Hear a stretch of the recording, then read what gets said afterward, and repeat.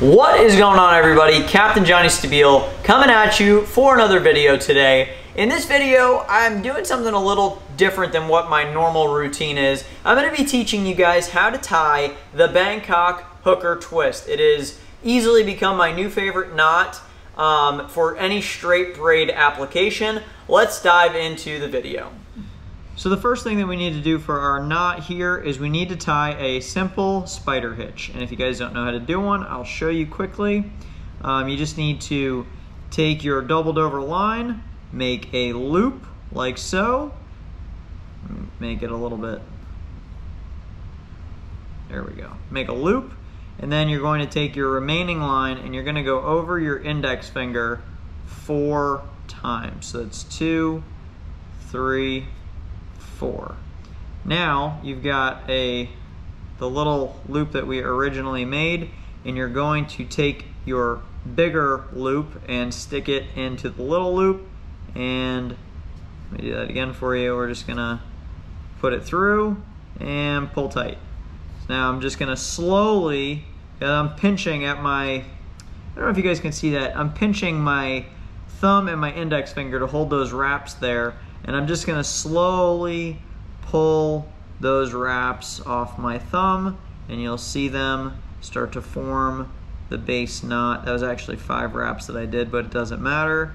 And we're just gonna start to pull this kind of tight, and eventually it will look something like,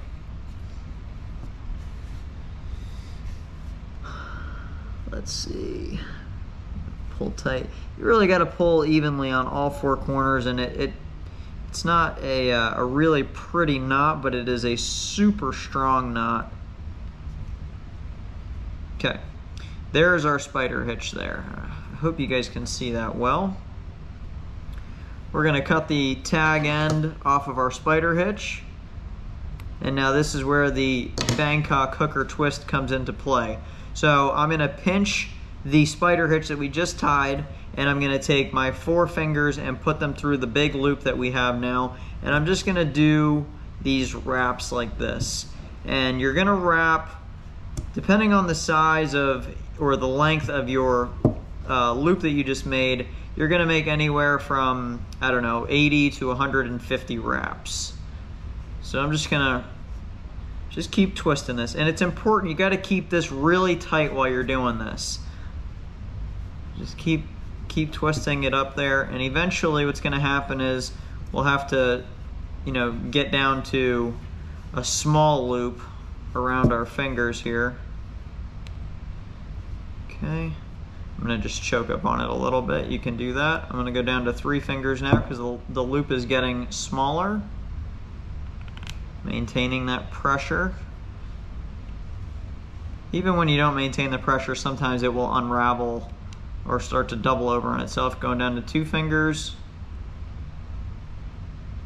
And last but not least, going down to 1 last finger there. And you want it to be really tight on your 1 finger there. So your finger should look like mine. It should basically be almost bulging at the end.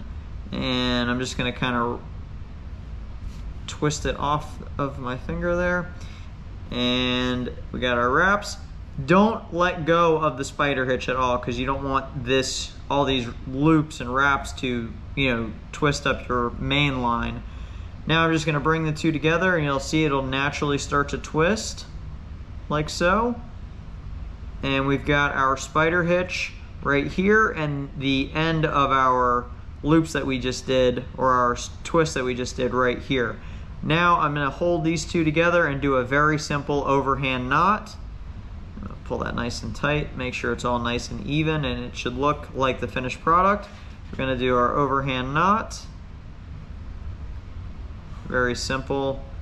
And I like to make sure that I choke up as much as I can of the excess line to as close as to the spider hitch as I can get it. So it might be tough to see for the purpose of the video, but when you do tie this on your own, you want to make sure that you're as close to that spider hitch as you can.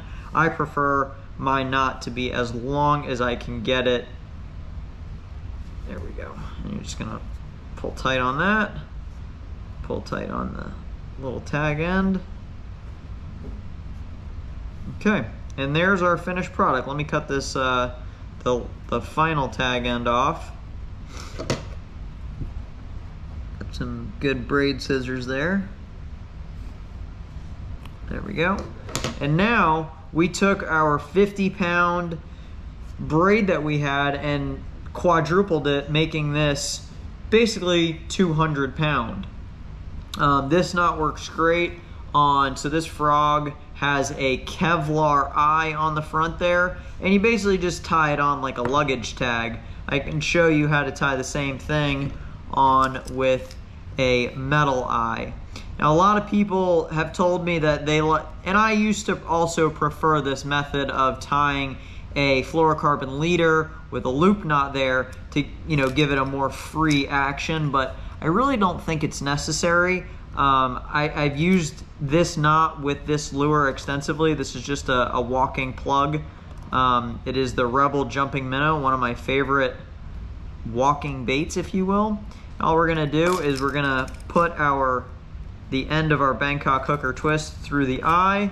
We're gonna open it up a little bit, so you gotta untwist it a little bit. This might be tough to see. And then you got a little loop that you just made.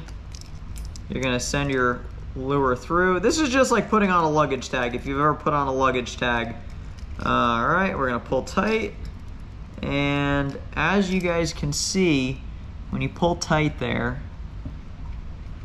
it's good. Sometimes you gotta figure all twisties out. You want the twisties to be nice and even there.